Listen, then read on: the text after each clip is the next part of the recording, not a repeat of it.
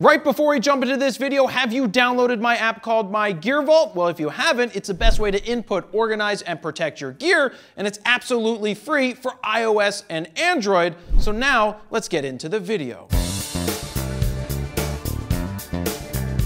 Jared Polin, FroKnowsPhoto.com, and this is a real-world review of the Nikon Z7. Now, I went and photographed my friend Maddie Noyes, who was opening up for a musician at the TLA in Philly. She is the perfect subject for us to have for this review because we can get portraits and we can get low-light photos at a concert venue. So let's see how the Z7 did. The first thing that I ended up shooting was Maddie getting ready for us to do portraits outside. But we were upstairs in a small dressing room with a little bit of light coming in from outside and some really harsh CFLs over in the corner. Because the room was so small, I decided to start with a 14-24. Now, the one thing that I needed to be careful about was not getting myself in the reflection in the mirror, though I did get a good picture of myself smiling because I like to have mirror photos of me with the artist, but I also had to make sure that I didn't get Steven or any other distracting things in the background of the images. Throughout this entire review, you will notice an Atomos Ninja Star on top of my Nikon Z7.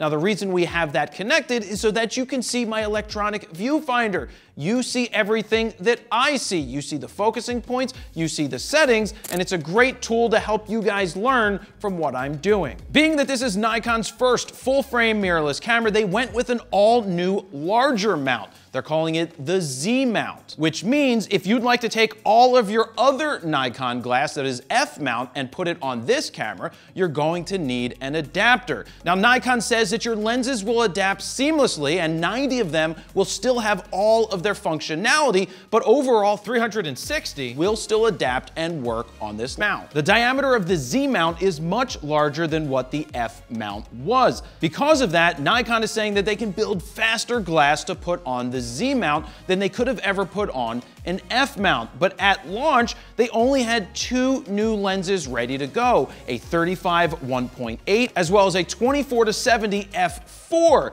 Now, those two lenses don't exactly take advantage of the larger mount, but as part of Nikon's roadmap in the next 3, 4, and 5 years, you will start to see bigger aperture lenses. Now, I don't like the feel of these lenses in terms of quality. The 35 1.8 feels pretty good. It's not that bad. But I would have expected to see a 1.4 or a 1.2 right off the rip because of the new Z mount and how large it is. The 24-70 f4 is super light. That's one of the best things it has going for it is how light it is. But it doesn't feel like the quality that you're finding in the new EOS R line. The RF lenses that Canon has come out with, the 24-105 f4, as well as a 50mm 1.2. So Canon got their launch lenses right more so than Nikon. One of the concerns that I had with this camera is how was the autofocus going to be in low light? Now, based off of the images that I got in that small dressing room and focusing in on the mirror, as well as switching to the 35 1.8 S lens,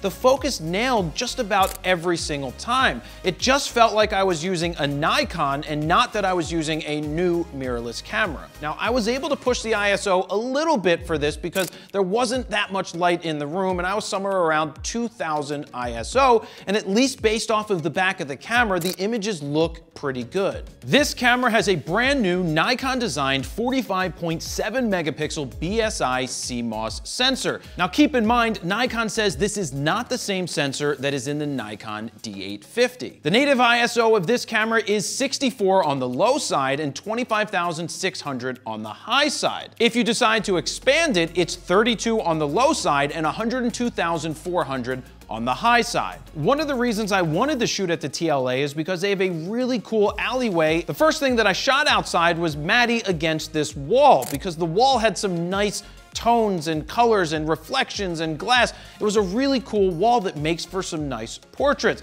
So I started with the 70-200 and did some slightly wider shots before moving in to get some really nice tight headshots. On top of this camera, you will find a new OLED dot matrix panel. Now, one of the issues there is that you can't map out and change the information that is in that display. But in all honesty, I don't look at the top of the camera anymore. I can look inside the camera and see all my menu settings much quicker than taking my eye down and looking at that top panel. If weight is a concern for you with your camera, this one weighs in at 1.29 pounds. They also say that it has the same weather sealing as the Nikon D850. Though it is much smaller, it may not feel as substantial to you, but hopefully it is that good. Now, we didn't have a chance to test out that weather sealing because it was beautiful out. One of the things that happens in this alleyway that's pretty cool is that the light comes in and goes through the trees and the leaves and creates some nice streaks. She would tilt her head down so that the light went right through the eye. Now, I had no problems with autofocus at all with the 70-200 adapted to the camera with VR on, and I think it made for some really sharp, colorful, and vibrant photos. One of the things I noticed when changing from an F-mount lens to a Z-mount lens is that the back caps are different. So you can't just pop a back cap off of one and put it onto the other because they have two different types of caps. Is it a deal breaker? No, it's just something you need to remember and be aware of. If you're looking to pick up the Nikon Z7, it's gonna set you back $3,400 for the body only, which is $200 more than the Sony a7R III. Now, if you already have Nikon glass, you're also gonna need to pick up the FTZ adapter, which is gonna set you back another $150. Now, many of you guys know that I've been using Nikon for a long time. Now, when I picked up the Z7 for the first time, I was like, how do I change my focusing modes? I no longer have the button on the left-hand side of the camera, and Nikon told me, well, we mapped a new button on the right-hand side, which is a little more difficult to get to. I personally prefer having it on the side of the camera, or I prefer what Canon has done, which is allow you to press one single button that takes you from AF single to AF continuous.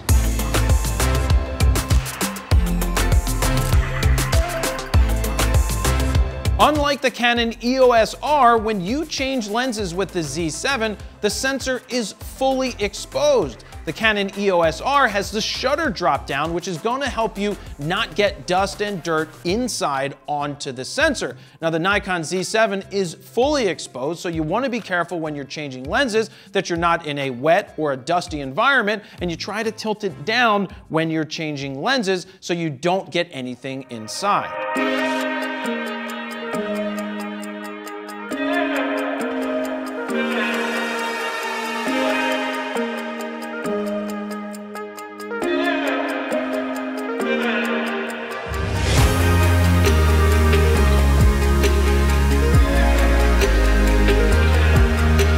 Next to the wall that was really busy, there was some ivy, so that was a good place to put Maddie, sit her down, and try to get some portraits. One of the things I like about working with Maddie is that she's really good at giving me different poses. She just moves around, and then when I see something, I ask her to hold that so that I can capture it, and then she moves on to another pose, which looks pretty good. After shooting the wider shots with the 24-70 f4, I wanted to get some tighter headshots with the 105 1.4 adapted to this camera. That is one of my favorite lenses to shoot with when I'm getting portraits. Now, the Sony's kick ass with IAF, and it makes shooting portraits so much easier. I felt like I was struggling to find the eye with the regular focusing modes that I was using with the Nikon. Now, they do give you face detect, but I don't want to use face detect because I don't know where that's going to focus. Will it be the nose? Will it be the ear? Will it be the eyebrow? I need something like IAF, and most cameras out there today have some form of IAF, and the Nikon doesn't.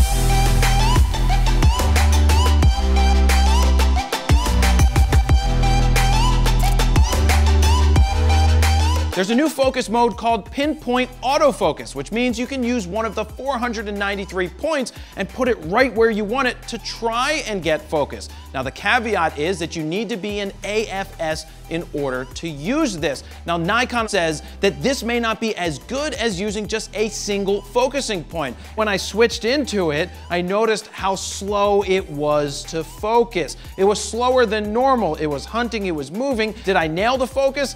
It was actually harder to get focus with this mode than if I was just using single point AF. Moving down the alleyway, I wanted to get some full body portraits. Now, one of the things that's great about this mirrorless camera is moving the focusing points all the way to the top of the frame so I don't have to focus and recompose or leave a ton of headroom. Were you somebody who liked to use 3D tracking in your older Nikons? Well, you will not find 3D tracking in the Z7. What you will find is something called subject tracking, which is available through Auto Area AF. Now what you need to do is find the subject, hit the OK button, and it's gonna lock on, most likely on the face.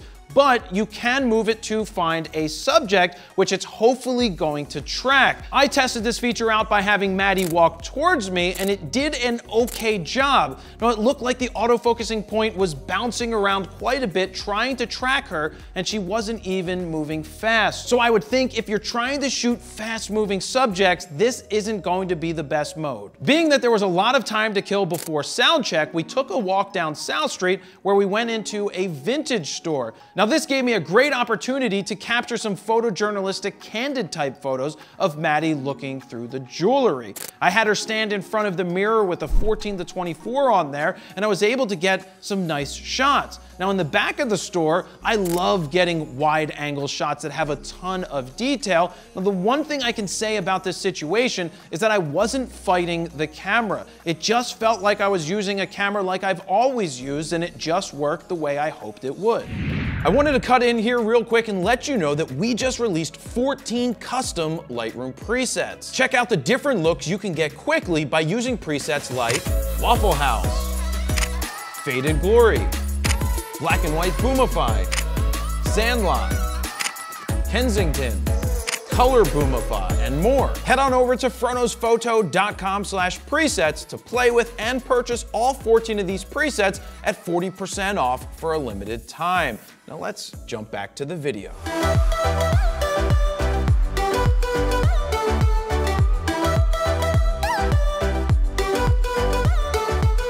After leaving the vintage store, it was time to grab some food. Maddie wanted to have a true Philly experience, and she wanted a cheesesteak, and Jim Steaks is right across from the venue. Now, Jim Steaks is a really cool place to be, and I got some shots of Maddie just ordering her cheesesteak without, because that's how you have to say it, and if you order it wrong, they'll probably kick you out. But being that it wasn't busy, I got a couple of cool photos with her looking back at me. Then we went upstairs where we sat near the window to get some photos of her eating.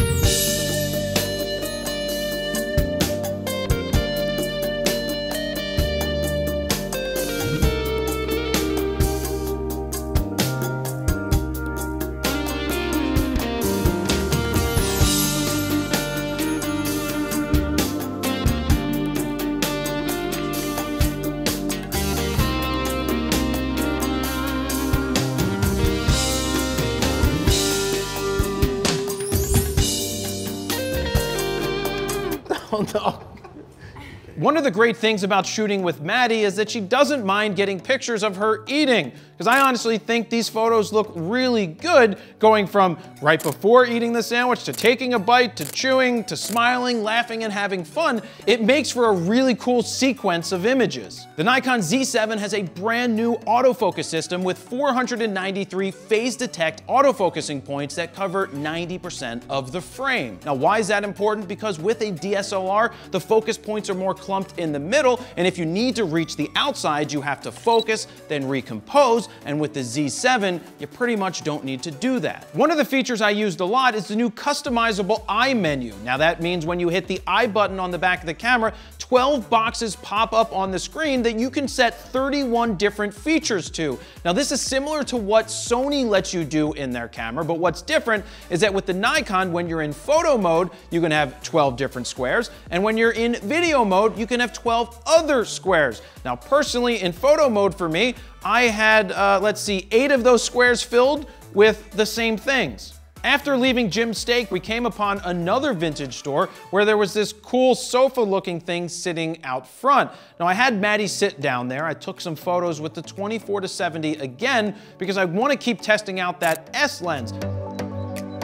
As many of you may know, there is only one card slot in this camera. Nikon, for whatever reason, decided one was enough. Now they went with an XQD card, which I absolutely love because it's super fast, but they should have had 2 card slots in this camera because I personally love shooting redundant. RAW files to one, raw files to the second one, just in case there's that 1 in a million chance where one of the cards fails. Now the camera will be compatible with a future firmware update to allow you to use CF Express cards, but that doesn't make up for the fact that this camera only has one card slot. If you're looking for two, you're gonna have to go look over at Sony.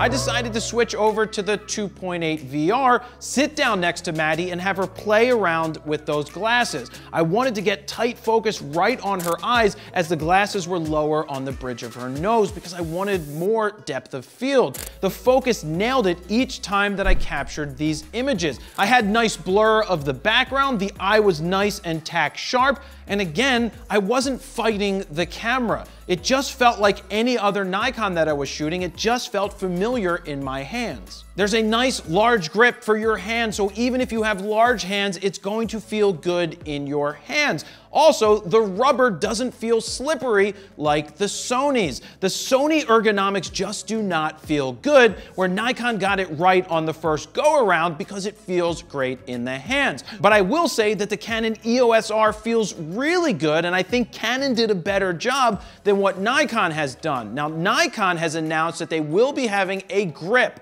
but it's a battery grip. At this point, we don't know whether or not they're gonna have a vertical grip, which will have a shutter button and all the command dials and focus point movers to allow you to use that on the Z7. We don't know even if this camera is compatible to do so because there's no contacts on the bottom.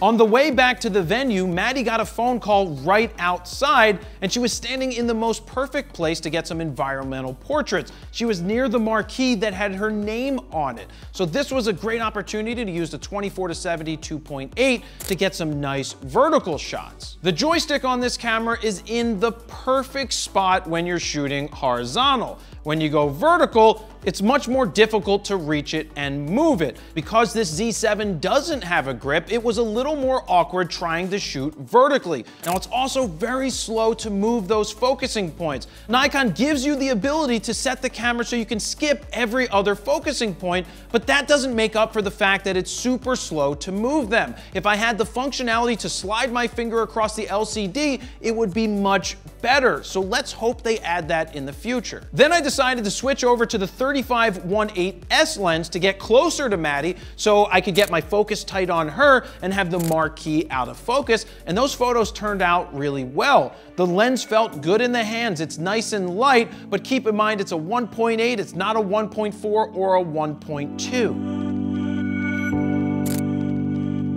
This camera has a 2.1 million dot, 3.2 inch tilting touchscreen. Now it is tilting, but it doesn't tilt all the way, which some people may have an issue with, but personally, I leave it on the back of the camera, flush to the back of the camera for just about all of my shooting. If you're somebody who likes to vlog, you probably will be looking at a different camera that has a vari-angle screen that you can twist and turn out so that you can hold it out like this to see yourself when you're vlogging. Now it was time to test out the camera in a low light situation of sound check. Now sound check ended up being abbreviated because Maddie was pretty much on vocal rest and only ended up doing a half a song. Now I started to shoot those photos with a wider lens because I wanted to show the background of the TLA with her on the stage, especially that the TLA was empty. One of the things you may notice during sound check is that there weren't a lot of lights, so I had to bump the ISO just a little bit. I also was curious to see how the autofocus would work, and it didn't feel like I was having any issues at all. Again, it felt like any other Nikon that I was shooting. I would put the focus point where I wanted to be, I would lock in, I would shoot, and I'd be happy with the results. One of the things that sucks about shooting this camera in low light is if you need to see the buttons, there's no backlit illuminated buttons like you would find on the Nikon D850. This is the first Nikon camera to have built-in image stabilization, which they're calling VR. Now, it does work really well because we pushed it using a 70 to 200 all the way out at 200 at 1/10 of a second, and everything was still in focus. VR lenses that you currently have will pair well with this camera with the adapter. Now, one thing I noticed is when you turn VR off on the lens, it turns it off on the camera. I didn't see a way that you could turn it on the camera, but leave it off on the lens.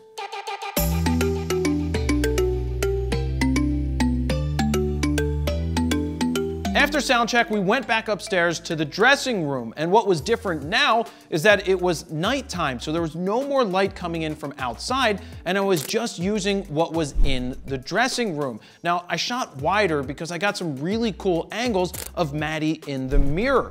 I love trying to get unique shots that involve a mirror or reflections, and in this case, it seemed like a double mirror, so if I moved to the side, I could get Maddie in the one reflection and also have her in the second reflection, and they actually look really sharp. That's not always the case when you're shooting into a mirror.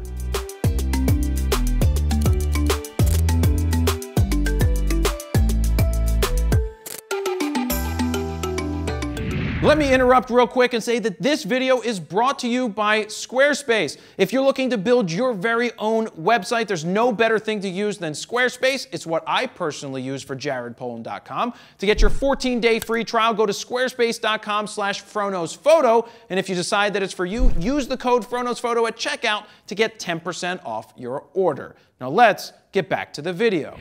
This camera shoots full frame 4K at up to 30 frames a second, but with pixel binning. If you're wondering how the video from this camera looks, well, you're looking at it right now. We are shooting with the Z7 with an 85 1.4 adapted in 4K. If you'd like to get full pixel readout, you'll need to shoot in DX crop mode, which is Super 35, which is exactly what we're shooting in right now. Also, if you're shooting DX video mode, you can use DX lenses and not get any vignetting. With an external recorder, you will be able to film full frame 4K video at 10-bit 422. This will allow you to record up to 12 stops of dynamic range when you use Nikon's new format, N-Log. Now this video is being shot using N-Log. Now keep in mind there is a slight crop when you shoot in N-Log externally, but this is what it looks like color corrected. In 1080p, this camera will allow you to shoot at 120 frames a second, giving you 5 times slow motion. Now there is a caveat. When you're shooting slow motion, it will crop down the sensor to Super 35, whereas the Sony is using the full frame to give you slow motion. A nice video feature with this camera is that you can bake in the 120 frame a second slow motion, or you could get it with sound at full speed. I'm Conor McGregor. One of the reasons that most people never use Nikon for shooting video is that the autofocus flat out sucked. Well, in the Nikon Z7, it is much better. It will lock onto faces, it will lock on and track a subject, and in our tests, it's done a really good job. This is definitely a great start, and Nikon is on the right path.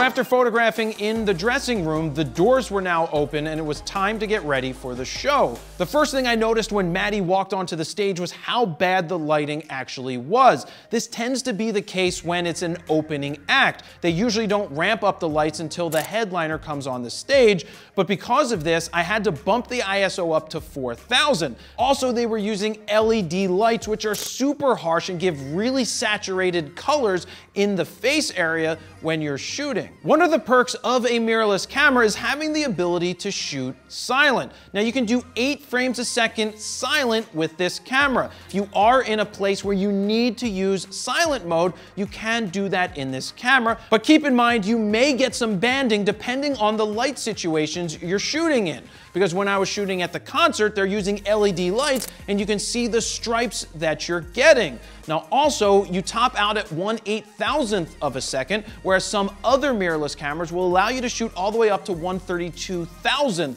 of a second. If you're interested in checking out music by Matty Noise, go ahead and do a search on Spotify or click the link down below. I had free reign to move anywhere I needed to go, which gave me a good opportunity to switch through a bunch of different lenses. Now I started off with a 14-24 to get those wider shots.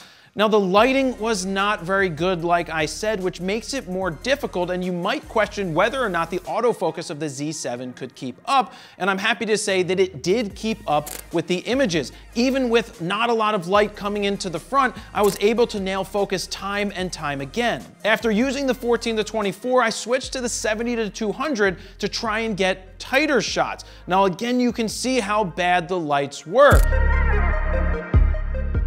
Nikon has put a $3.6 million electronic viewfinder into this camera. Now, one of the things that you might notice if you've only used a Sony mirrorless camera is that the Nikon sticks out much further. So your nose isn't going straight into the LCD as much as it does with the Sony. In my experience using it, it's bright, it's sharp, it's crisp. But where I ran into an issue is in low light situations, the electronic viewfinder wasn't very representative of the final exposure. Now I did have it set to 0 and I turned off auto brightness, which means I should be seeing exactly what my exposure should look like. Now in the low light situation of shooting the concert, I was off by a stop or more because it wasn't very representative of what I was seeing. I was seeing something brighter, thinking that I was getting the exposure right. Now I hope this is something that Nikon can fix, or in low light situations, I may just need to lower the brightness of the EVF. Now let's talk about how many frames a second you can get with the mechanical shutter. This camera will shoot 9 frames a second in 12-bit compressed RAW. But when you do that, it comes at a price because you will lose certain autofocus capabilities. What I like to shoot in is the regular high mode, which gives me 5.5 frames a second at 14-bit uncompressed RAW. I shot some sports at 5.5 frames a second. Now it didn't feel like I was getting 5.5 frames per second when I was shooting because the autofocus still needs to catch up to allow you to shoot those images, so it honestly felt like I was more like 3.5 to 4 frames a second. It really felt slower than I thought it should have been. So how's the buffer in this camera? Well, Nikon says you can get 18 14-bit uncompressed RAW files before the camera stops shooting. But honestly, in my real-world experience, I never outran the buffer because these XQD cards are super fast. All right, let's get it.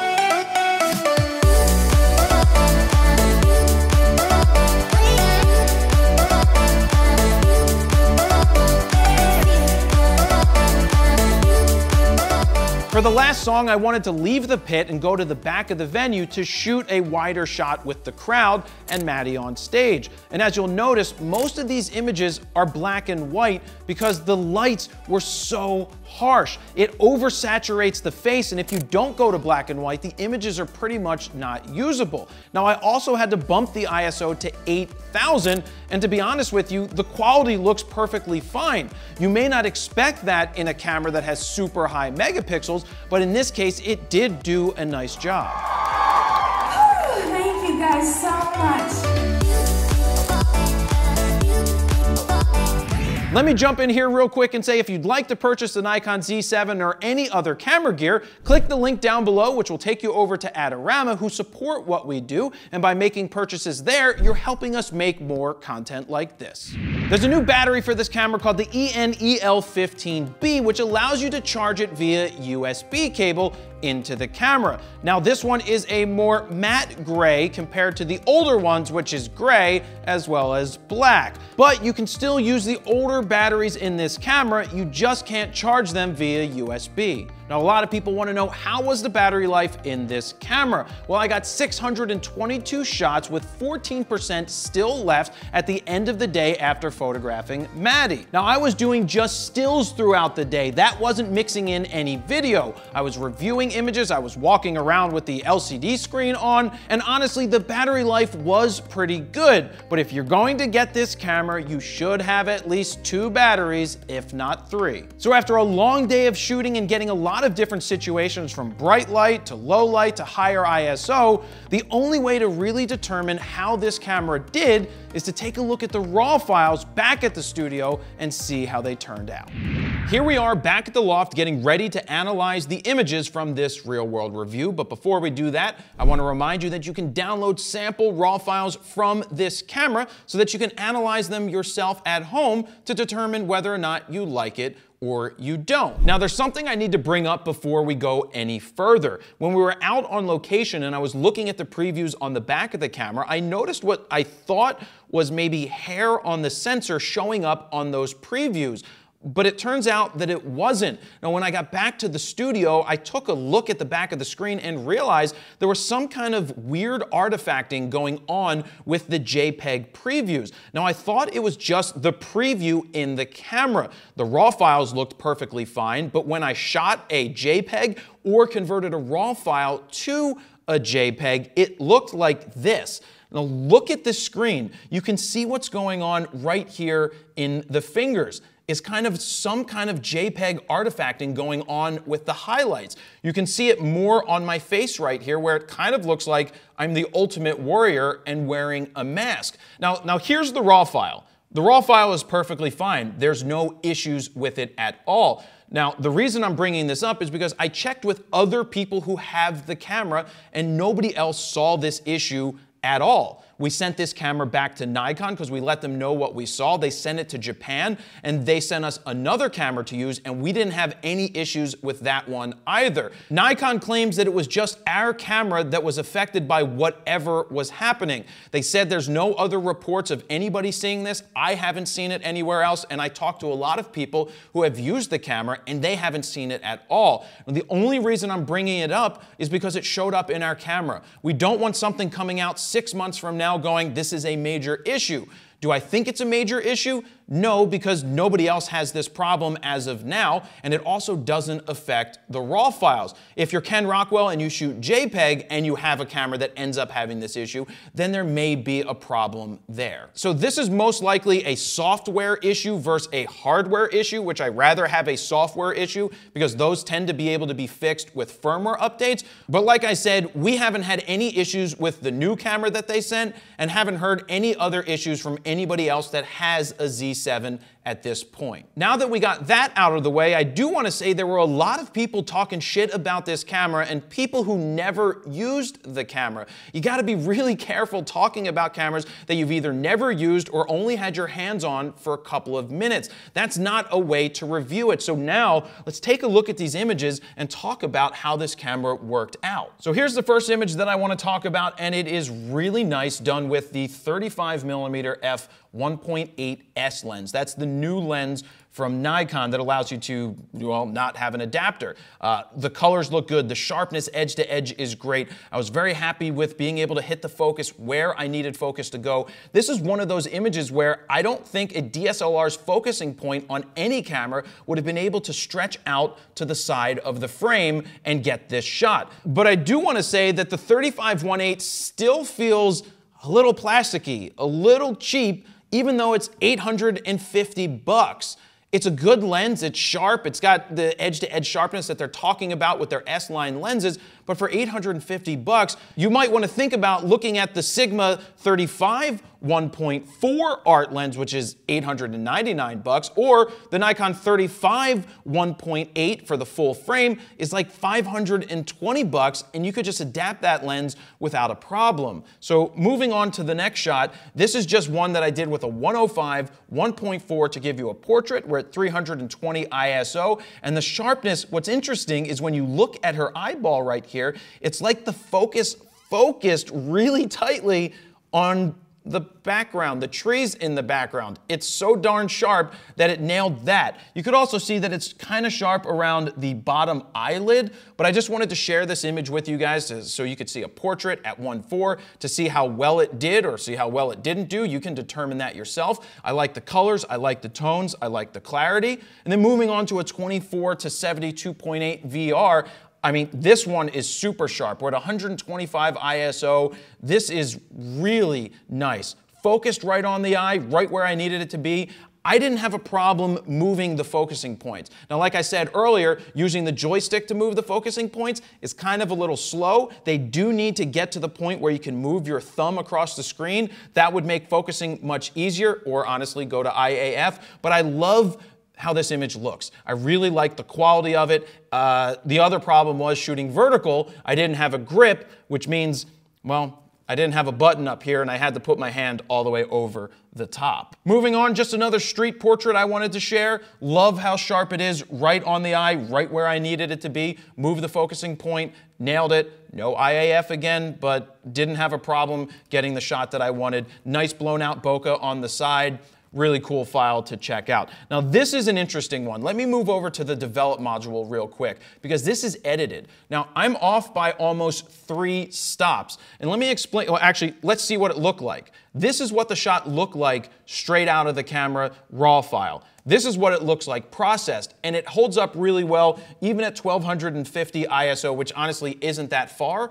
But when you're off by 3 stops, I probably should have been somewhere around 8000 ISO to get the shot where it is right now. Why was I off in this shot? Well, the EVF gave me a different look inside the camera than what was actually going to be the final exposure. It looked brighter to me, and that's why I dropped the ISO to get the shot. So this is something you might want to be careful about in the Z7, is that knowing that the EVF may be a little brighter than what you're actually getting in your final image. But being off 3 stops, it still held up really well. Moving on to the next shot, I just love how sharp this is even in a mirror. Usually reflection shots aren't super sharp, and part of that is the mirror that you're shooting into, but it nailed the focus perfectly here. Now this again is another shot where I don't think any DSLR that I have, even my D5, I wouldn't be able to move a focusing point to her eye to get it where I needed it to be. This is where having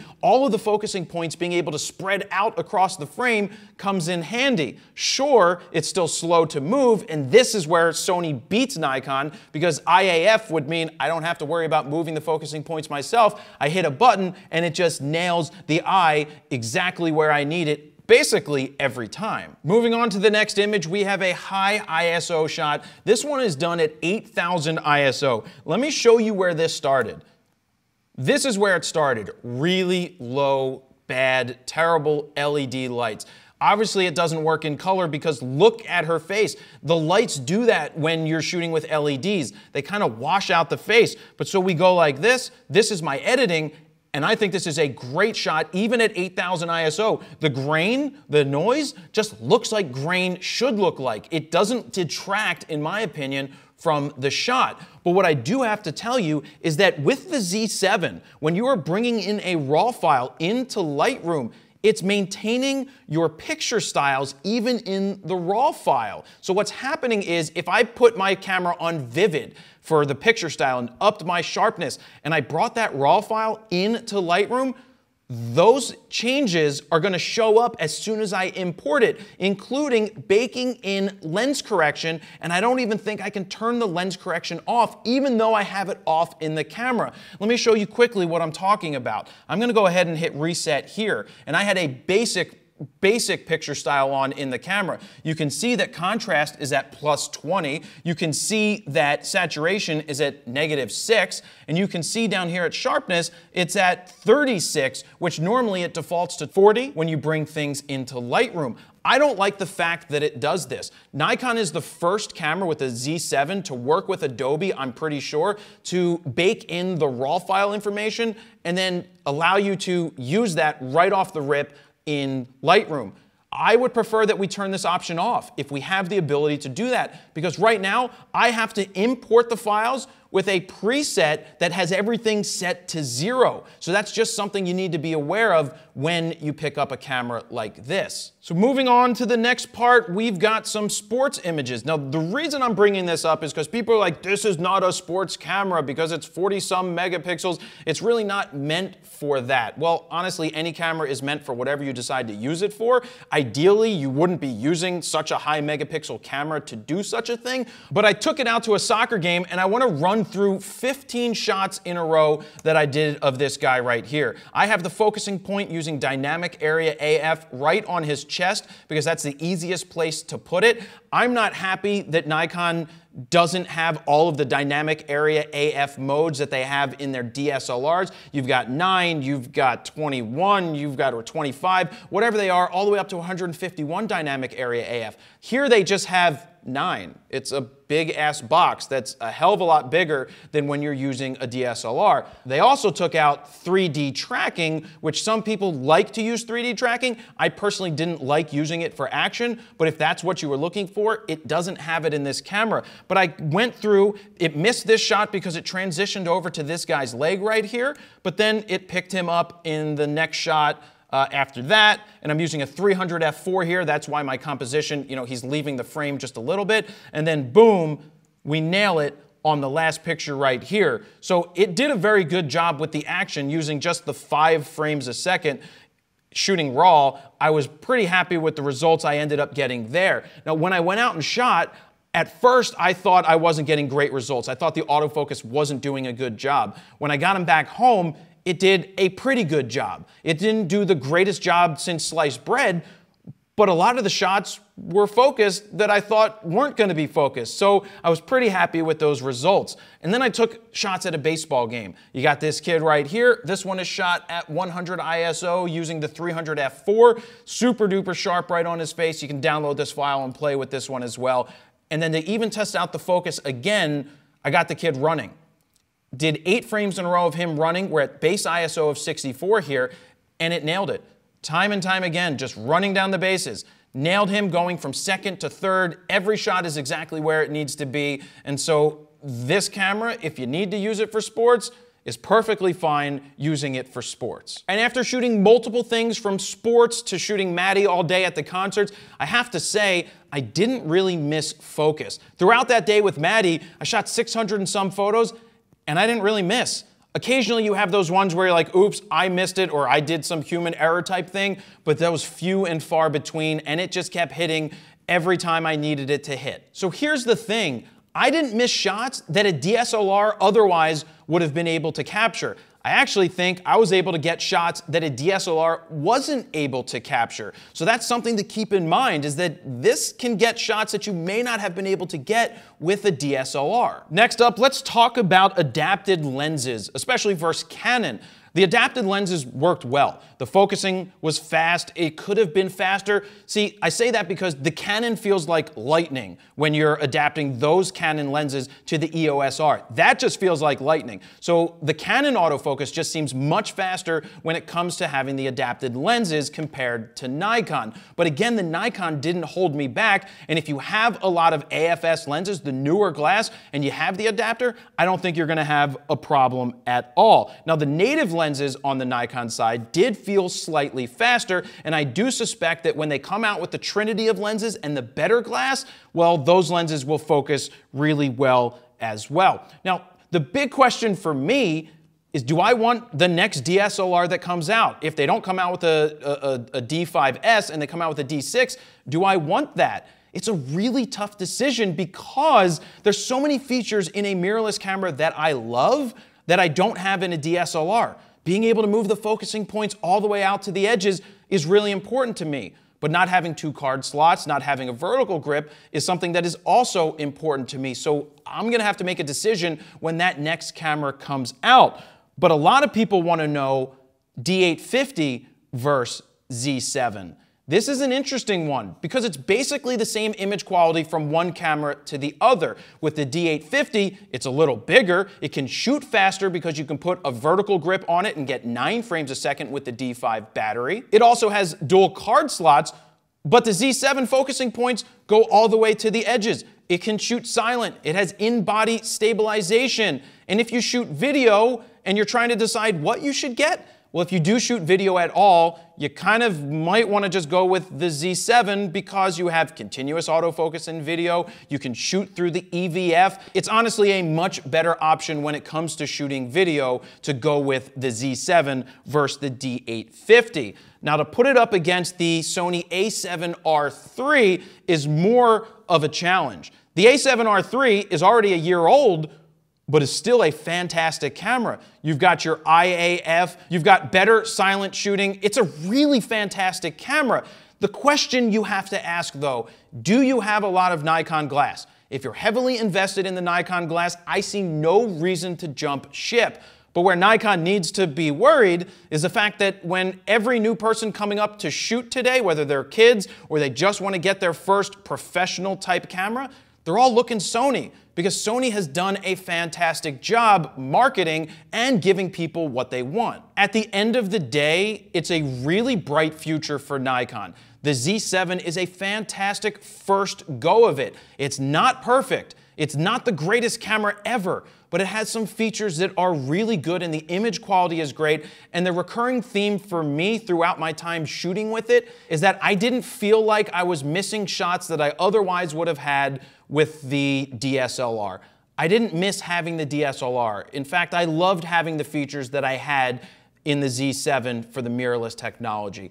So I think it's a great go of it. Nikon did a very nice job here. It will get better. It can get better. It has to get even better. But if you've been waiting to replace your DSLR, this is a DSLR killer in my opinion.